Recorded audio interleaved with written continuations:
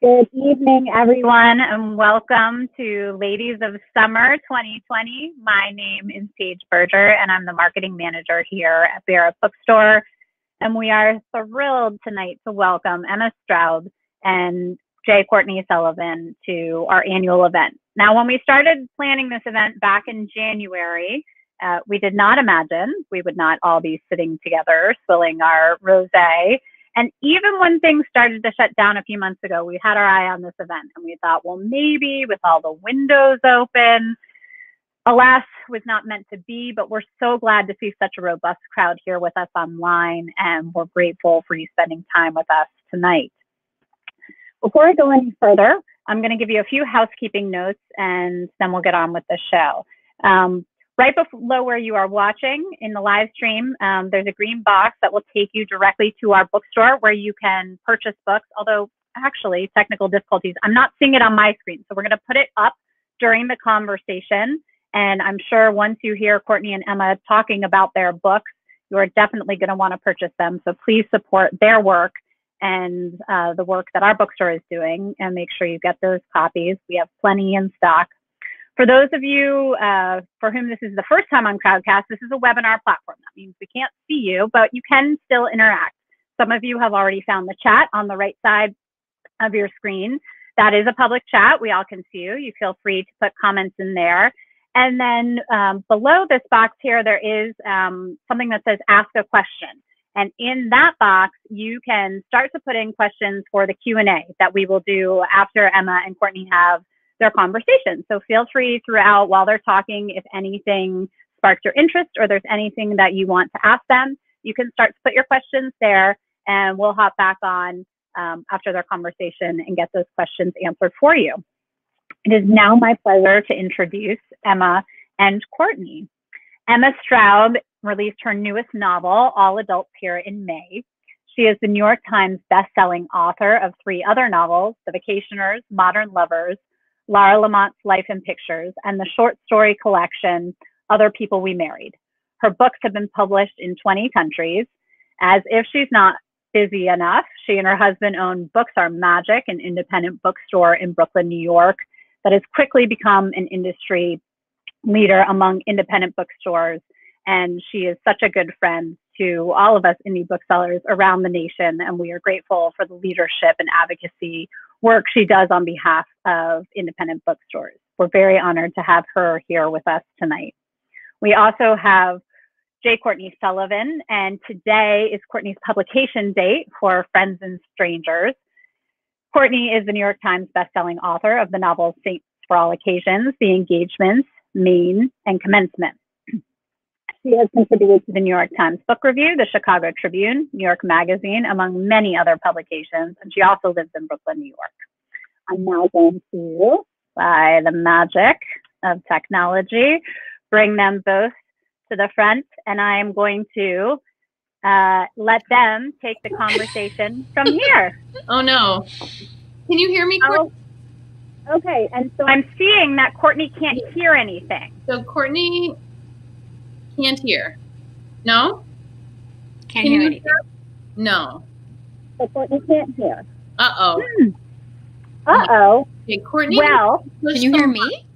Yes. Yes, we can hear you. We can hear Courtney, but she can't hear us. I can hear Paige through my phone right now. Oh, maybe you need to turn off your phone. Is that weird? Should we just do it that way? Because our associates in the back. So first of all, everyone, welcome to the reality show that is running an online event. Can't hear anything. We did have a green moon test before, so we're going to figure out what's going on. Shall she log off? Okay, Courtney, I think perhaps you should log off, and I will invite you back on, and let's see if we can get your microphone working. Shall we do that? Okay. Hi, Emma. In the meantime, I can tell everybody a hilarious story. Okay, too. I feel like it might be pertinent. So a couple of weeks ago, or whenever my book came out, who knows what time is anymore, I did an event with Judy Blume at Books and Books in Key West. Florida. Yeah. And she couldn't hear. We couldn't hear. It was a whole disaster. And what we ended up doing, so first of all, she was listening with her phone and the computer. And so whenever she had her sound on, it sounded like a sonogram of a pregnant belly, kind of like, which is not what you want. And then when and there was like horrible like guitar amplifier feedback. All right, let's see it. Okay. Hello, Courtney Sullivan. Can you hear us? I can hear you now. We did it. I was just telling everyone a horror story about me and Judy Blume, Courtney. Do you want to hear the end of it? It was terrible. Of course. So there was all this horrible feedback. And she was saying such nice things. Oh my God. She was saying such nice things to me. Nobody could hear them. So it's the worst thing that ever happened to me. Like Judy Blume just gave me like 1,000 compliments in a row and I was the only one who got them. But then the way that it ended up working was that she was on the telephone with the person in the bookstore who was then acting as like a translator and repeating questions. It was, I mean, this is just to say, Paige, I'm glad you don't have to do that, but like, there's always a way. There is always a way. I'm so glad you have experience. So now I know we should actually always have Emma on, in addition to running a bookstore and writing books and, you know, screenwriting for your own books, maybe tech support is like totally in your future for these virtual events. I can't do tech support, but I can do like filler gibberish. Amazing. Like I can just talk. Okay. With that, when it's to fill time, I can just talk. Nobody wants to hear me talk, so I'm going to go away and let you ladies have a fabulous conversation. Thank you.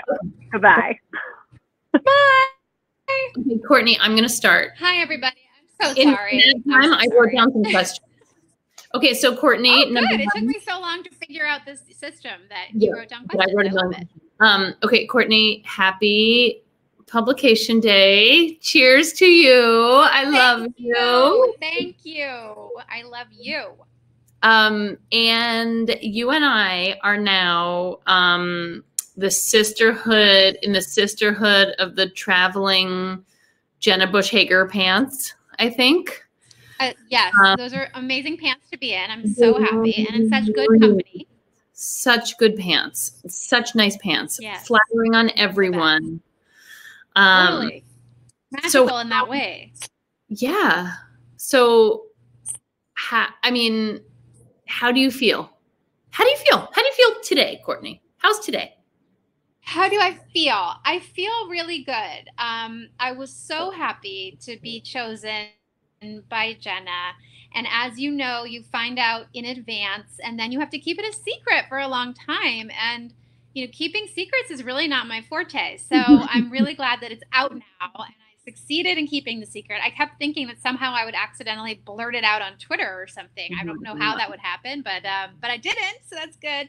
As I've already told you, Emma, my lovely husband was like, we're going to have this celebration this morning. And he set up, you know, we're all going to sit together as a family and watch the announcement on TV. And the kids are going to be so impressed about mom's name being said on TV. And the second they said my name, all hell broke loose in our home. And my 3-year-old was throwing the most epic tantrum of his life, demanding that we put on Fireman Sam and turn off this show that we were watching. Yeah. So that was just like how my life is these days. Yeah. And yeah. You just got a review, as I was coming here, I got a review from Ron Charles in the Washington Post that made me so happy. And as a writer, as you know, reviews are very subjective. Some of them make you want to just, you know, go with your backup career. Mine is travel agent or private detective. What's yours? Well, I already own a bookstore. Does that count? No. You have to give that up as well for the backup. Well, okay. Actually, no, I guess that does count. I mean, it's a lot of work. So I could definitely find something that was less work for a backup. Well, if I'm going to be a private detective, I think travel agent will be my cover. So maybe bookstore could be your cover if you join the agency. Okay. Yeah. I mean, it's not going to be elementary school teacher, because I tried that out for the last few months, and I was not very good at it. I was not very good at that. So I'm not going to do that. I don't know. Like, I was talking to my mom. I don't know if my mom is here, but I was talking to my mom about being a drug dealer. Oh, like a legal drug dealer. But I don't think that would work either. Yeah, I don't know. I'm not. No, good. I almost wonder if you could do my that. Mom said, oh, yes. There's your mom. My mom says, oh, yes. So, now, would this be like a mother-daughter business, or would it just be you? I don't know, Mom. I mean, my mom really, and I mean, this has everything to do with, white privilege and being a white woman in the world. Mm-hmm. But I have long said that, my mother and I could really get away with nearly any crime. So maybe we should turn to a life of crime. I'm going to do that, Courtney. Yeah. I this past year had a bank teller say to me, well, she gave me $10,000 without any ID. And she said, you just have such an honest face. And it really made me think I could be a criminal, I should be. But anyway, should we talk about writing books? Okay, fine. Should we? Fine. Sure. If you want to. Okay. I have a real question. I have a question. Are you ready? I'm ready. Okay. So what book, when you were writing Friends and Strangers, which I know was, you've had 2 babies in the last 3 years. So let's assume it wasn't easy, right? To write this book. What book were you trying to write? And then what book do you think you actually wrote? That's my question for you. Like, what was your goal? Yeah. And what do you think you did? I like that question. When I was a kid, we had this, we had a painter, a distant relative who was a painter, Jack Murray. I'm sure you all know him. Not really.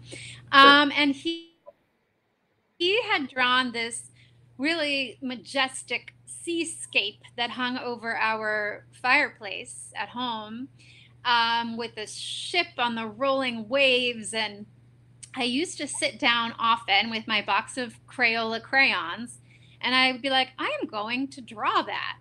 And I would then attempt it, start out with all the hope in my heart that it was going to basically look exactly like Jack Murray's. And then, of course, it inevitably looked like a sailboat drawn with crayons, and I would be very frustrated. Ugh. And writing a novel is kind of like that, where you start out, you have the vision. That's why the beginning is always like heaven, because it's like you're just like, oh, this is nothing but possibility. This is great. And then, reality sets in. So what did I start out to write? So I think I did with this book. I think I came pretty close to writing what I was trying to write. It was a book that my last book really was a struggle. I threw away hundreds of pages and started again. I really didn't know even what I was writing until I'd written those hundreds of pages that had to be thrown away. And so,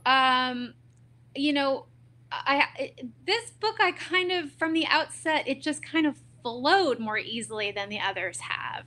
And I think that's probably because it did hew so much more closely to my own experience, especially as compared to the last one, which was about, an octogenarian mother of 4 and a nun. This one was slightly closer to my own experiences. But certainly there are always parts that are trickier than others. But I did see, I started out wanting to write this book that was about two women, a new mother who's just had her first baby and her college-age babysitter, and the relationship that they have over the course of a year of working together, very much crossing boundaries into sort of a friendship, but can it really ever be a friendship when one person works for the other person? And I knew from the outset that I really wanted it to be a book about class, among a lot of other things. I wanted it to be about friendship. I wanted it to be about the fact that some friendships endure over lifetimes, or 10 years, 20 years, 30 years, and other friendships just kind of happen and are very intense and might change your life, but they only last 6 months or a year or whatever it might be. So I wanted to look at that. I also just really wanted to look at class and the idea of this kind of middle-class girl who's working in the home of a very wealthy woman, and kind of using her. I don't know, were you a babysitter? Not when you were really. young, did you babysit? I read the Babysitters Club. Yeah. I read the Babysitters There's like Club. two categories, of young women, in that sense that I think those who read the Babysitters Club either came away from it, as we both did, of course, either came away from it feeling like, I'm interested in this idea of like entrepreneurship and making money and having a club. And then some took it very literally. And I was one of those. Like, I want to babysit. It's the most glamorous thing in the world. So, I did start babysitting at a really young age. And I babysat all through college and even in my early 20s. And I was a nanny. And, I think each time you meet a new family to some degree or another, as a very young woman, really still a girl, you're kind of looking at the mother as just another example of womanhood, and like, well, what parts of her do I want to be when I grow up? So I wanted to look at all that too. And I think this gets into a question I want to ask you actually, but I think for fiction writers in the time of Trump and all the other craziness that has happened in the last few years, it's been a weird time to write fiction, because you kind of have to choose the lane. You kind of have to choose, do I just write about this? Do I write about what's happening as it's happening? But that's really hard because it's like such sort of shifting sands beneath our feet. Or do you write about what's happening but through the lens of 200 years ago or something? Or do you just pretend this isn't happening at all? And I think, in my case, what I ended up doing was kind of writing a book and this was maybe the part that surprised me and was different at the end than what I had intended to, going back to your original question, that the book I ended up writing was very much like, what got us here, I guess, if that makes sense. Yeah. So what about you? What about you starting out and finishing? Well, yeah, I mean, I think that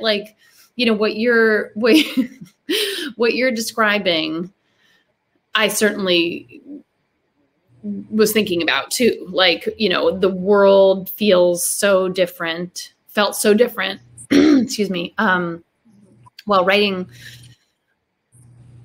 than my last did, for so many reasons. Like you, I had one child when I wrote my last book. No.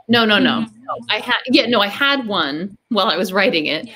And then I gave birth 3 months before my last book, Modern Lovers, came out.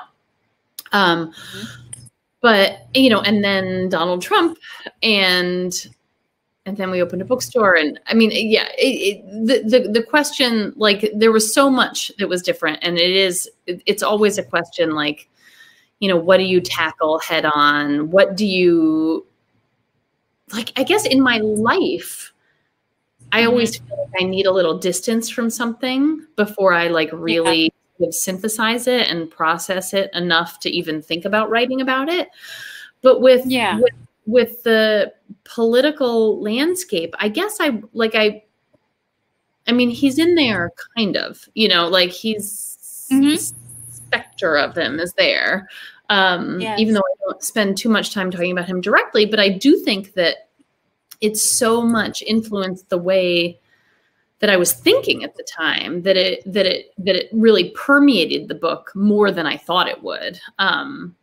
Yes, I guess, yes. Yeah, I guess that's how I would answer my own question, that like I wanted to write something like just super fun, and hopefully all here is fun, and I think it is. And it has a happy ending, and like, you know, there's a wedding, and like there are all these things that are totally optimistic. But the actual like meat of the book is a little bit darker than I anticipated. I think just because I was thinking about dark things, and yeah, I mean, it just like this conversation really just makes me wonder about what we're all gonna do now.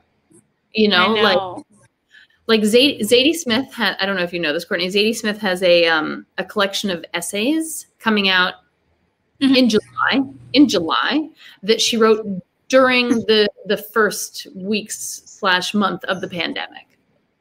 Oh my, okay.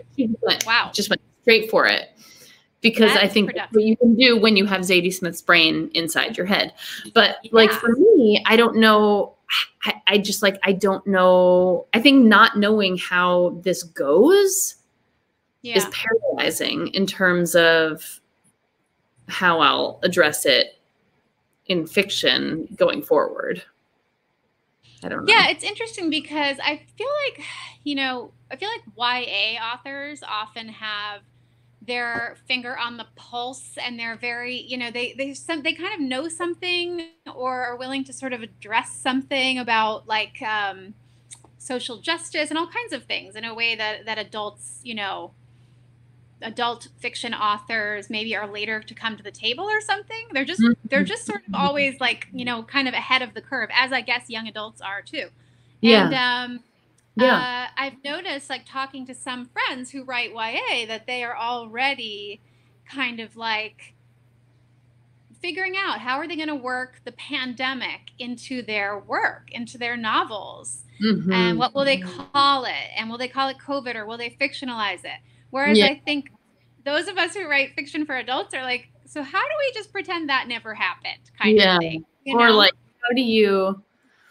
Yeah, I mean, I think how do you end up in 2023 to 2030 not have every book be about this? But I think it's going to be like, you know, like in the years after 9/11, you know, there were so many books that approached that from different angles and different ways. Yes. You know, I think that's what's going to happen, and it's going to be interesting. But luckily we have very small children, and so I'm not writing anything. Are you writing anything, Courtney?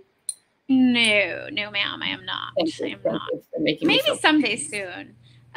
You know, my husband and I, so yesterday I was, speaking of technical difficulties, supposed to be doing an interview with NPR, and my Wi-Fi just completely ceased to exist. That was horrifying. So in order to do my launch at Books Are Magic last night, I was like, well, I don't want that to happen again in the middle of my book launch. So I got a room at the Hilton Garden Inn, and then it was so amazing. I was only there for 2 hours, so I'm there again. I'm there right now. And then my husband came and worked here today while I had the kids. And now I feel like we're like each having an affair, but just by ourselves. While it's just like being alone, the magic of being alone, which we haven't had for many months now. And as a writer, you really need that. So dreamy. That sounds so dreamy. My version of that is that on Saturday mornings, I go to my bookstore alone. Oh, that's nice. And I have some time there by myself. But that. Yeah, alone time is truly precious. Truly. It is. So I had a question about your books because I was thinking about, I think actually, this is something we have in common, but reading your books, I'm thinking especially the last three, they all have a really, large and colorful and amazing cast of characters. And then you tell the story from all of their viewpoints, from multiple points of view. And I always tend to do that too. Thinking, next time I'm really going to write a book from just one point of view, and then I just don't for whatever reason. So I wanted to know, like, what do you think it is about you that draws you to that particular way of telling a story? Yeah. And what are the benefits to doing it that way? Yeah. And you like to read books like that? Yes, I do. I love to read books like that. And I think that, that's one of the reasons that I love your books too, Courtney. And I think that, like, it is every time I do exactly what you just said, where every time I think to myself, oh, no, this time maybe two people, not one. Yeah. I mean, come on. Yeah. What am I? But but it never lasts. I just can't help it. I can't help it. Yeah. I mean, with Laura Lamont, I it was much more her story, her book. Yeah. And I love that book too. So you can do, you can do both. I don't think I could do it that way. I don't know. It seems so much. It seems so much harder to me. It seems so much. I guess it seems harder to write the kinds of books that I feel like I'm here to write. Oh, somebody's dying to hear more from Courtney. Okay. I feel like it's hard. It's hard to do that because when I write, I find that, like, I'm just interested in all the other people. And when someone saunters in and you think, oh, well, they seem interesting, maybe I should follow them instead. Yeah. I sort of can't resist. Like, I feel like you need, I don't know, a different concept, something sort of more high concept, which I don't do. Like, I'm always impressed when people have really high concept books, but my concept is always relationships and families and misunderstandings. And just because that's what I find interesting. Is that what drives you to do that too, Courtney? I think so. And I think, I come from a very big family where people are always talking about one another, not necessarily in a bad way, but just, family members telling stories, and everyone has a different, slightly different, or sometimes radically different version of the same story. And I'm very interested in how, like, a group of people, be they family or friends or whatever, or even strangers, can experience one event in totally different ways and have it shape them in totally different ways as well. So I think the best way of getting to the root of that is multiple narrators. And then also just the idea of, secrets. I love writing about secrets. That's the most fun ever. And I think, somebody was saying to me recently that,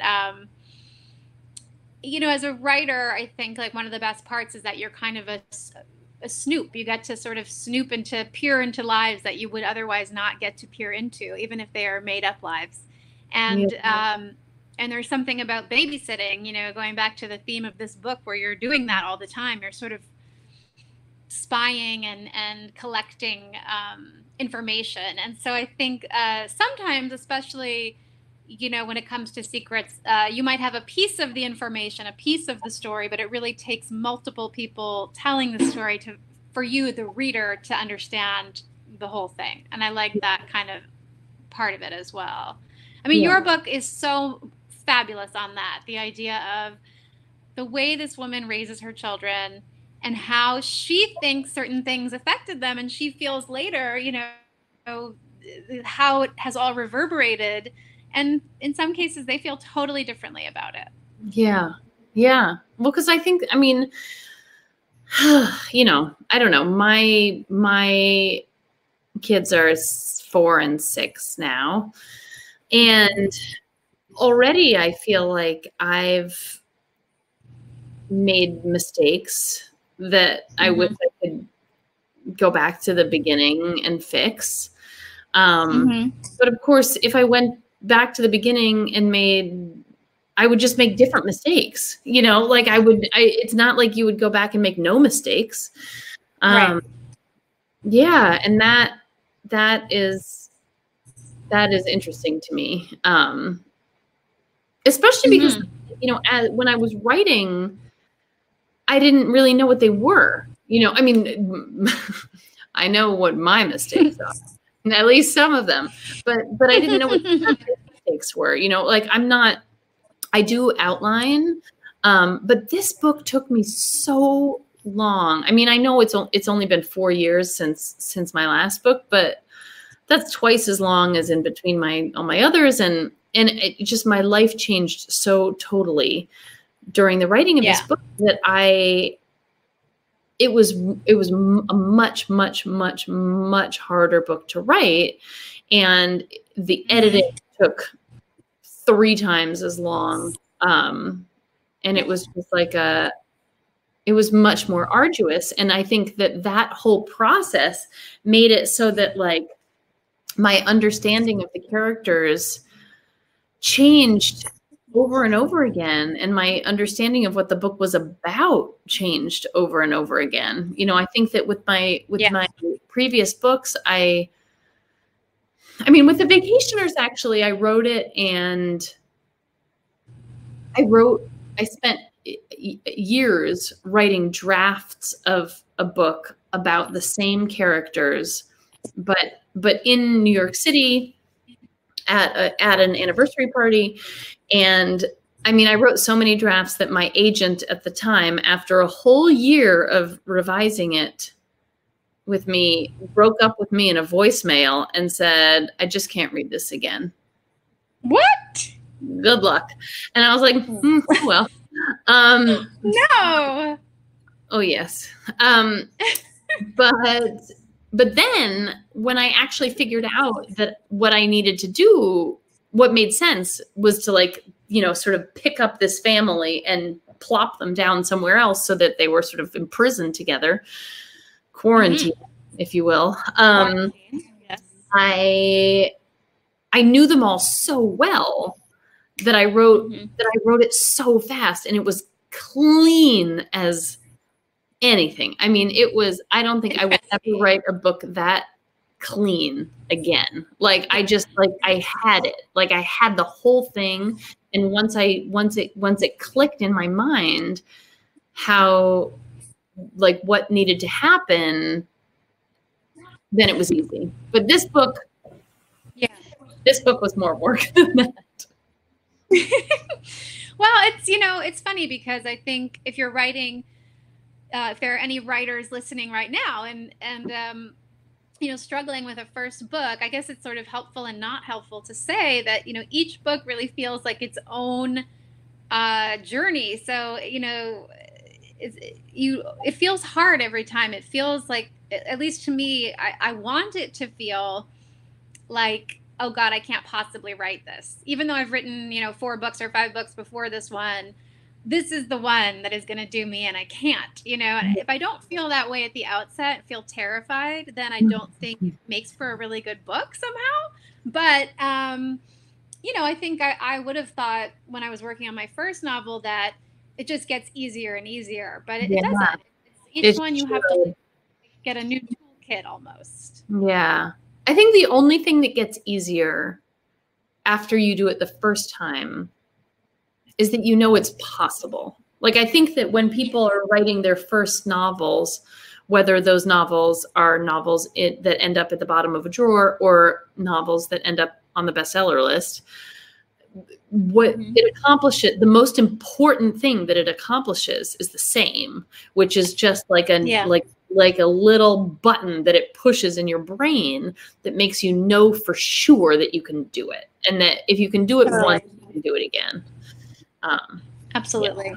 Oh my God. Wait, don't you think that's one of the better things about being older too, getting older in general? It's like you have a sort of freak out about anything and you think to yourself, okay, but I've had this freak out before and I seem to still be here, so it must be okay. I feel like that's sort of a, yeah.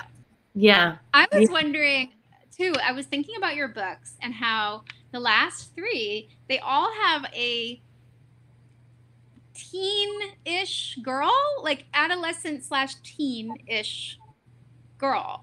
And I was just thinking about how you used to write for Rookie and how, you seem very connected to that age. And it's a tough age to be connected to. I don't know that I could actually write from the point of view of someone at that age because I don't think I really loved being that age. So what draws you to that age and why are you so good at it? I don't know if I'm good at it. I mean, I'm getting worse, I think, as I get older, as one must, But I think so Courtney mentioned this place. So I love teenage girls and I always have teenage girls in my books.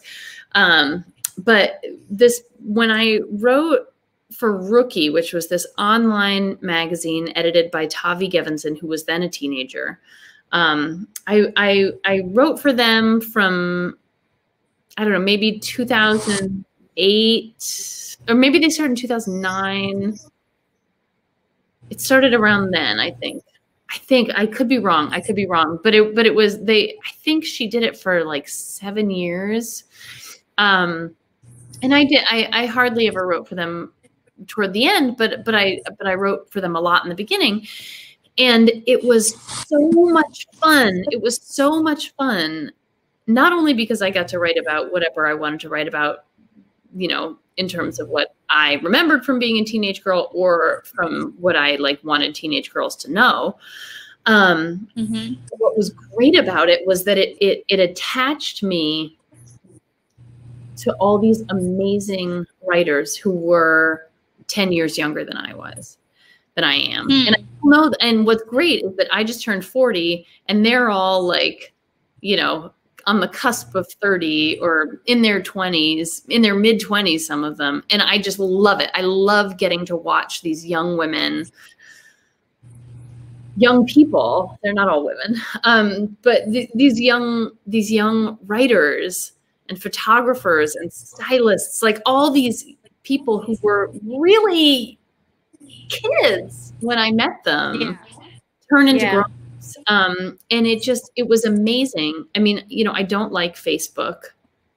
I'm really never on Facebook. But when I was writing for Rookie a lot, the one place that I loved on Facebook was our staff Facebook group. And it was like, so there would be a 17-year-old girl who wrote for the website who had just fallen in love for the first time, or who had just gotten dumped for the first time, or who just lost her virginity or something like that. And it was like, oh my God, I get to be a part of this. I get to be a part of this conversation with these people. I felt like this much like an old creep and this excited about it, so the excitement, the creepiness. But yeah, I don't know. I mean, I think that we all have periods in our lives that we feel, I don't know, it's sort of like we can tap into that energy quickly, Totally.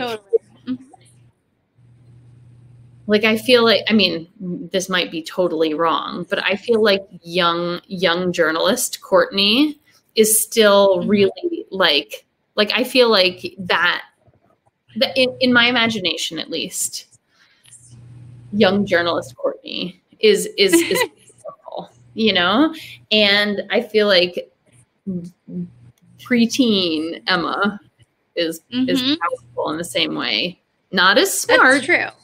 Or as well, but feel like I my natural gravitation is toward like 80-year-old women. It seems like that's my sweet spot for characters.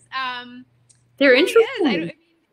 Weirdly, but yes, in this book, I think the maximum age of a main character, is not even 40. So that's a stretch for me. I'm used to writing older ladies. But I feel the same way. And I think actually this book, Friends and Strangers, is also tapping into what you're talking about. Like, to me, I remember being the very sort of eager early 20-something, just connecting with older women and being fascinated by them. When I was an assistant at Allure magazine, the women, they were all about 35, and they were all like senior editor. That was their title.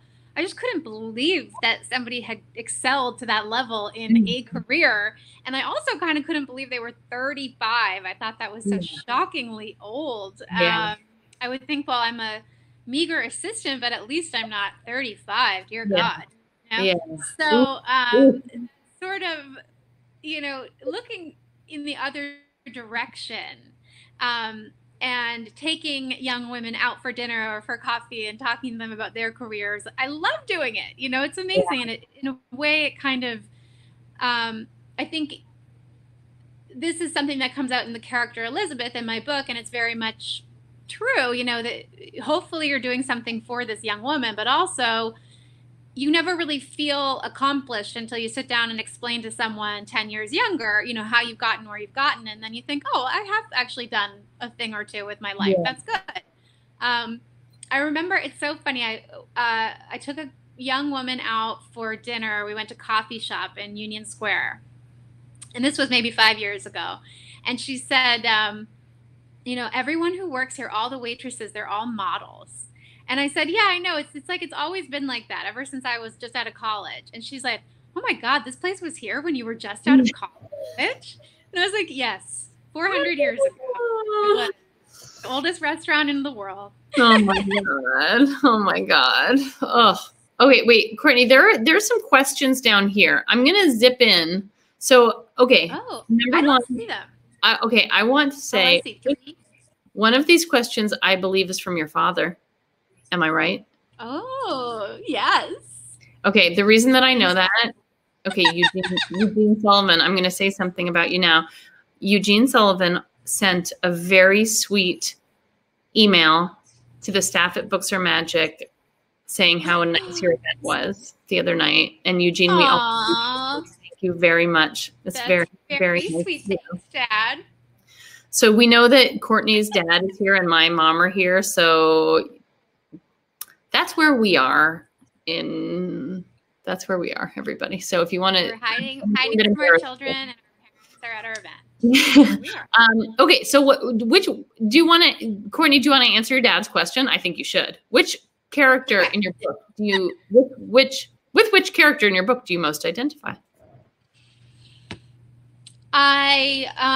You know what? I've described this book in some ways as a conversation with my younger self. So I think Sam, the babysitter, Hugh's closest to me at that age, and me as a person in general. But as you said, I've had 2 babies in the time that I've been, that I spent writing this book, 2 babies in 2 years, 16 months apart. And so all of the sort of observations, the funny, the weird, the difficult, whatever, of early parenthood certainly made their way into this book. And I guess in some ways it's like probably the most unfiltered that I've written, because the experience was actually happening as I was writing it, as opposed to sort of looking back on something. Yeah. So I would say there's sort of part of me in both Elizabeth and Sam. I mean, Elizabeth and I we don't have that much in common, except that the mom stuff is very real. And, Elizabeth's father-in-law, George, I said this last night at the Bookstore Magic event, that one of my friends read the book and said, oh my God, you're George, which I kind of loved, because of course everyone's going to think, oh, which one of these 2 women is Courtney? But, George is this kind of social justice-minded man who's very, he's very interested in and obsessed with kind of the plight of America. And certainly a lot of George's thoughts are my thoughts too. I would like to extend my dad's question to you, Emma. Which of your characters, do you identify with any of these characters? Oh, do you feel that any of them are closest to you?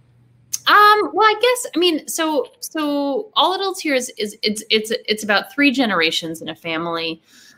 There's a 68-year-old grandmother, like adult children between 35 and, early 40s. And then there are a couple of 13-year-olds down there at the bottom. And so, I mean, I guess, the 37-year-old woman is pregnant in the book. And so it was the first time since having children, since being pregnant, that I'd written about that. So that did feel like me.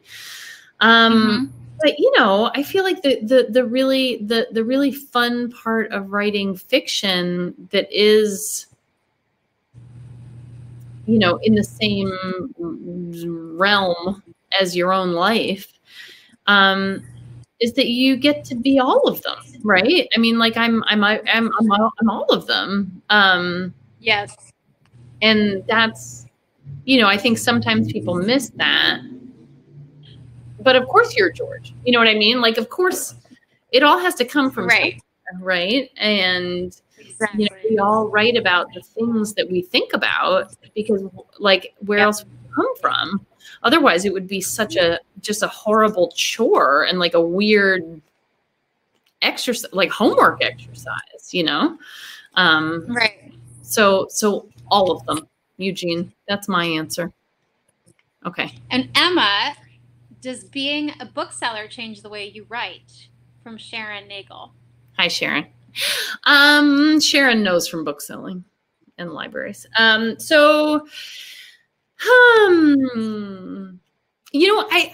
thought that it might. Like, I guess if I'm being honest, I thought that like opening the bookstore might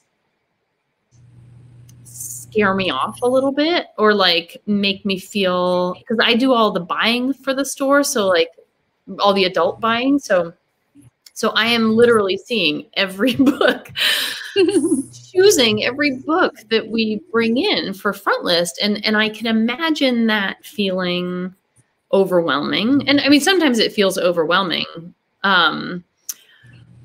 You do great work supporting immigrant families together. But Thanks, Lori. But I feel inspired more than anything else. Like, I think that the great thing about having the bookstore is that I just read more. I don't read as fast as I would like, but I start more books, and I am more engaged with what's being published. And I find that inspiring and exciting. So I mean, the way that being a bookseller has affected my writing is that it has made it slower and harder, in terms of the logistics. But in terms of like how I feel about it, it's exciting. Oh God. Oh wait, there's another Emma. A few specific ways that All Adults here changed during revisions from early drafts. Oh my God, there are so many. Okay. Yes. I love this question. I cannot wait to hear the answer to this question. But I'm just going to be on it. Okay. So my initial, this actually goes back to one of your questions, Courtney. So, in my initial plan for the book was that it was just these 3 characters, that it was Astrid, who's the grandmother, Porter, who's 37 and pregnant, and Cecilia, who's a 13-year-old kid. And it was just supposed to be them. But then it didn't work. It just, people kept showing up, and then I sort of expanded it to be like, just like all the women in the town. So like I wrote so much, like the Birdie, who is Astrid's girlfriend, who's the hairdresser in the town. Like, there's like a 30-page Birdie in her 20s in Texas chapter. There's like, oh wow, I want to read that. Yeah, I mean, there's so much. But then it was like it was too much. And then it seemed weird that I was leaving out the men in the family. So I had to sort of bring them in. Yeah. And then there were smaller things. Like there was one thing, I mean, this is sort of a spoiler, but there's a character in the book who is a trans girl who is in the 8th grade. And there's a chapter that's from her point of view that I wrote in the first person because I don't know. It just seemed like it seemed important to me. It was important to me that she tell her own story.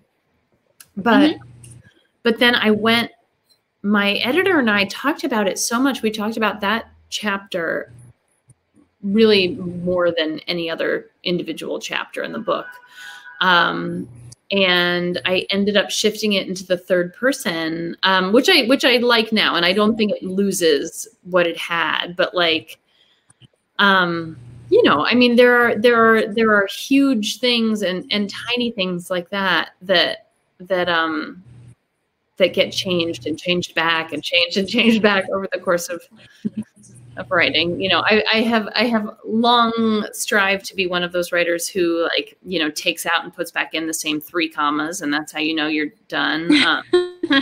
But I guess that chapter was my version of that. Yeah. It's weird because when you're writing, like the difference between I guess this is the difference between just writing and publishing is that, you know, if you want to just write, and I think we've both written probably entire novels or close to it that have not been published. I've written 2. 4. Oh, right. Okay. You know, what's great about that experience is that you can have like, well, I'm going to have this one diversion that's, you know, 100 pages long that's set 20 years separate from all the other action and a different, you know, it's in first person or second person. Let's do second person, you know, and for those discarded books. And then an editor is like, that is so great. I'm so glad you followed that journey. Now, can you please make this make sense with this actual story? Right. Yeah. So it's just part of the process, part of the beauty of it all. Right? Yes, it is. Yeah. If a movie studio bought one of your books, would you be able to turn over control of your characters? Yes. Take them. Oh, God. Yes, please. Take them. Take them. Take them. Oh, hi, Paige. And on that note, that was such a clear answer, and I loved that you were in like total sync. Okay, I have one more question selfishly that I would love to ask before we wrap up. So it's the start of summer reading. What are you 2 reading and or recommending? I got a bunch. I'm recommending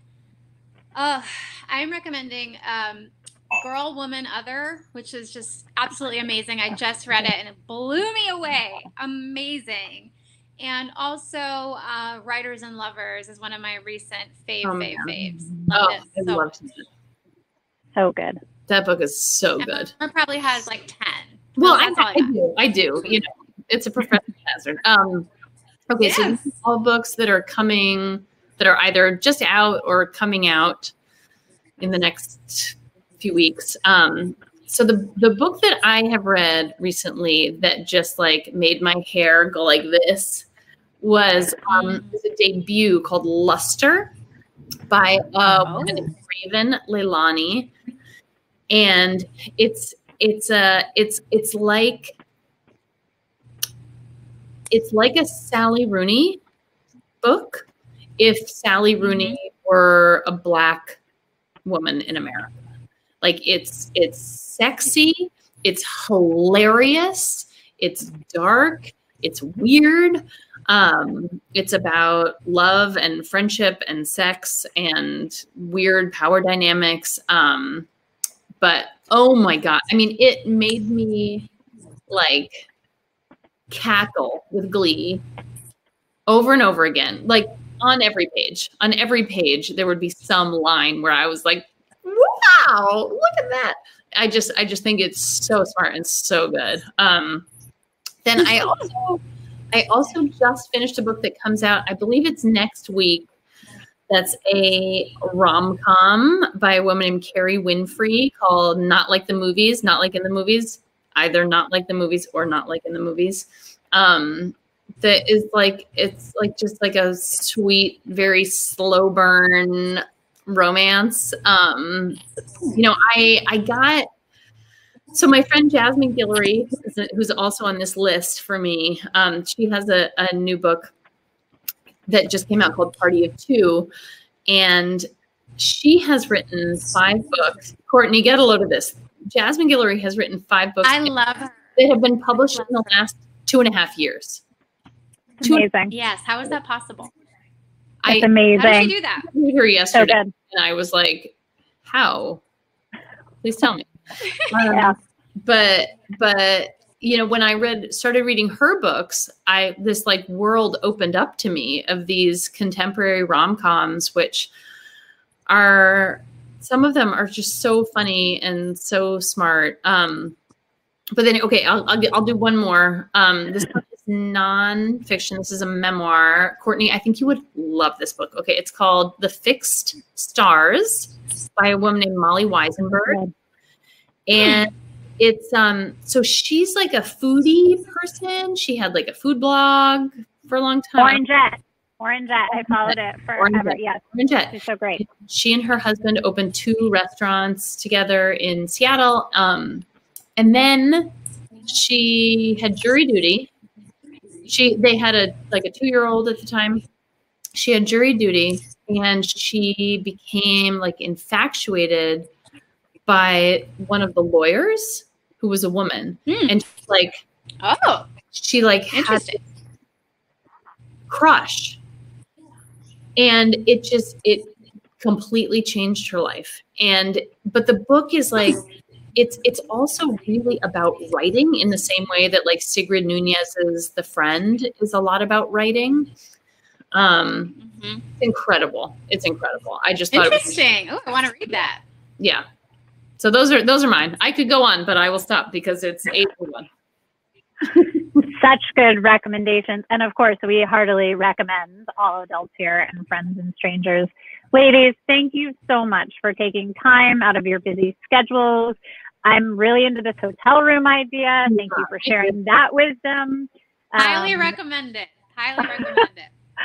And thank you to everyone who joined us from Connecticut and afar. I know we have people from all over the states who are here, and we're really grateful for you being here. Everyone have a wonderful evening. Stay safe. See you soon. Thank you. Thank you. Bye. Bye. Thank you. Bye.